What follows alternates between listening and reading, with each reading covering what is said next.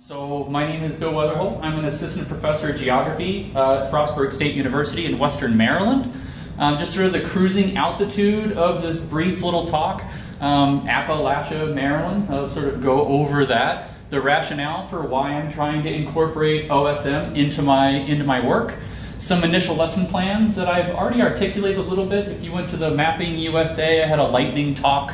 A little bit of this should be familiar. Some student impressions, sort of where we are now, we being me, essentially, and future directions at Frostburg State.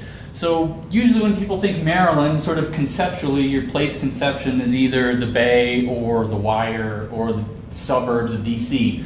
But the three westernmost counties are actually considered Mountain Maryland. They're a portion of the Appalachian Regional Commission. And Frostburg State straddles, it's in Allegheny County, which is the middle one, but it's right at the county line. It's the westernmost community in Allegheny County. It's almost a 50-mile wide county from east to west. So we're smack dab in Appalachia. Why I'm trying to incorporate this in my own coursework is I have found teaching the fundamentals of cartography that there have been varying degrees of success using things like ArcMap, ArcGIS Pro, and some of the other peripheral sort of software. And in response to that, I have found myself shifting more towards open source material. I've rewritten some of my cart labs from ArcMap to Pro, and I'm now begrudgingly thinking about writing them to QGIS so that students don't need to be in our labs using the stuff behind paywalls. OSM for me sort of started with Penn State's Geospatial Revolution. I don't know who's familiar with that or not. And I show it to my human geography course and to my 100 level classes, sort of how geospatial is entwined in everything that we do. And serendipitously, I met Stephen Johnson at the AP Human Geography reading in 2019. I think that was the only year that Teach OSM was there giving sort of a how to use OpenStreetMap. And I went, and it was enjoyable, and through some conversations and pinging Slacks and emails back and forth and talking to Stephen, sort of talked about where I could take OSM at Frostburg. And just looking at the map, if you zoom in Western Maryland or in Appalachia in general, there is not as much volunteered information as you would find in the more metropolitan areas. And so that was sort of the spark for where I could start. And then really with COVID and being forced to online for a year, it made sense for more web mapping sort of things that I should try to come up with. And really the broadest push is just for geographic literacy. And I don't know who's familiar with the Roper report. It's a little bit dated now. But in '06, National Geographic and Roper essentially, they conducted a study with American adults 18 to 24, so the young adults of our country, and they asked them a few different kinds of questions, sort of factual knowledge about important events as far as populations of particular countries, things like that, general like when you think geographic trivia, a hypothetical map and a set of some actual maps to try to discern their ability to find specific places, to identify key landmarks or where things have occurred in the news. And what they found was actually really depressing. And I'm not going to belabor you with all that information, but I highlighted that on the survey, most young adults demonstrated a pretty limited understanding of the world beyond their own borders. And towards the bottom, that neither war nor natural disaster really has seemed to compel young Americans in learning more about the world around them. And I stress this not so much in my fundamentals of cartography as much as I do when I'm interacting with all majors and trying to bring them over to the dark side into my department. And it says, also striking is young Americans' ignorance sort of how we fit in the wider world. Just that myopic view of young, just the youth. And moreover, their lack of knowledge doesn't seem to alarm them. They don't really care that they don't care. And when you take all that together, that doesn't really bode well. We're not giving people the tools they need to succeed, to make sense of an increasingly complex world in which we find ourselves. And so that push for OpenStreetMap, I think, kind of addresses that, just sort of spatial literacy and spatial thinking. And it all starts at the home, And so my little one's not old enough to start messing around with OpenStreetMap, or else he'd be messing up tags and everything else. But trying to increase just geographic literacy and understanding where we are in the world. And I think OpenStreetMap resonates with that larger push. So what I'm doing in terms of my own pedagogy, what I'm teaching in the classroom, I now have 3 labs specifically devoted to OSM. The first one is really introductory, sort of how to set up an account. We watch a couple of videos like how to do a road, how to do a building, and then create 10 change sets and give me your username so I can go in and look at your edits and see if you're squaring your buildings and if things look okay. And then sort of going to that Western Maryland DARF, that lack of geographic knowledge that's in the map. So go to somewhere local to you and contribute 40 change sets. So it's trying to get them into like just how to use the software.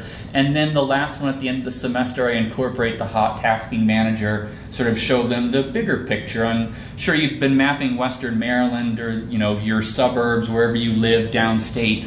But how does this connect to the larger world, and where does it all fit? And student impressions have been pretty positive. And this material was from the Mapping USA, and I couldn't get new stuff because I haven't. This is actually Wednesday's lab, so they'll be introduced to OpenStreetMap when I fly back to Maryland. But one student said that a mapping software like OSM can empower communities, especially small ones, because of how user-friendly they are to anyone. And personally, that student wished that they had known about the website in high school, because they can think of a lot of different sort of applications in which this software would have utility. And OSM can empower communities in a multitude of ways. First, anyone can log on and contribute. It's like the group project that doesn't fall to just one person. Everyone's contributing something to the overall knowledge of the whole. Next, those that are part of marginalized groups can take back space that may be incorrectly mapped and remap it in a way that's truthful to them. And I think just sort of these undergraduate impressions really sort of fall in line with everything I've heard in these last 2 days at this meeting. Sort of where we are now, I don't know what the newest YouthMappers Chapter is, but I'm the advisor for Gamma Theta Upsilon in my department, the International Geographical Honor Society. And I housed a new YouthMappers Chapter in sort of our GTU society just because it was easier. We already had a constitution and I could just push it right through. Maybe not the right way to do it, but I did it anyway. And during GIS Day last semester, during Geography Awareness Week, we had a mapathon and introduced some new mappers on how to use OpenStreetMap, and we had pizza. And it was a bit of a muted affair. We had masks on and we tried to distance somewhat, but the reception was positive. And there's grumblings that we're going to do something in April for Earth Day, so there's some talk of doing another event.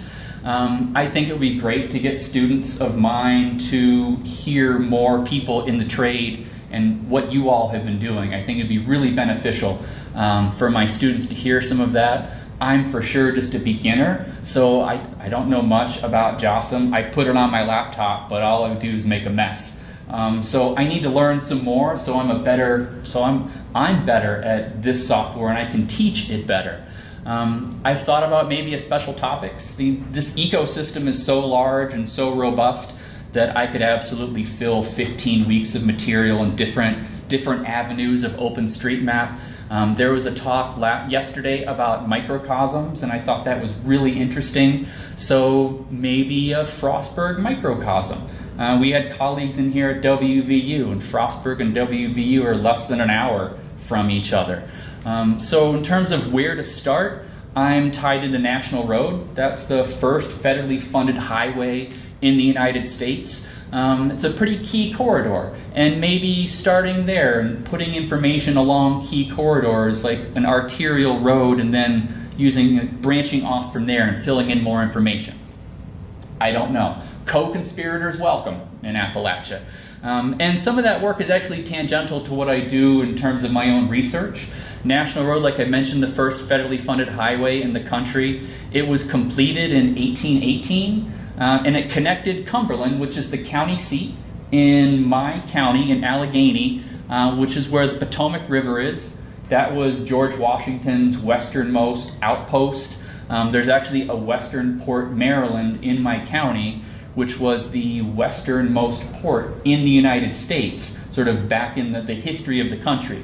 So you talk about St. Louis as being the gateway to the West. That's the gateway to the West. That's getting up and over those mountains. They're not very big, but doing it in a horse and buggy was pretty intimidating. And it connected the Potomac River in Cumberland to Wheeling, West Virginia, and the Ohio River. So it was a really major corridor, and now students don't think about it. They just get on the interstate and go flying right by. But this military historian, John Kennedy Laycock, he has this whole series of postcards from over 100 years ago, and I really like qualitative methodologies. And so I've been trying to go out in my abundance of free time on the tenure track. I got tenure 2 weeks ago, but on the tenure track, thank you, trying to go out and repeat some of these scenes. And this shot here, you can sort of see, so I would like to maybe try to incorporate, I don't know, there's not a whole lot of visuals in OpenStreetMap, but I've thought about, I have all these different spots where I'm trying to go out and revisit and maybe try to incorporate that either in open historical map or in some other sort of open context where anybody can go out and revisit the scenes and sort of see where things are. And that idea of using National Road as sort of a, an arterial starting point.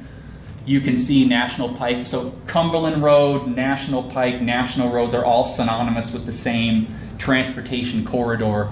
And this Kemp Drive, there was nothing there, and it's digitized all the houses on that. So that kind of an idea. Maybe somebody on the other end of National Road want to meet, we can meet in the middle and digitize anything that's there. So I don't know.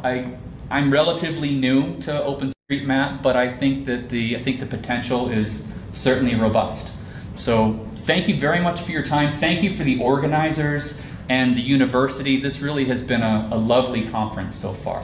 And with that, I'll take any questions. Yeah. Thanks.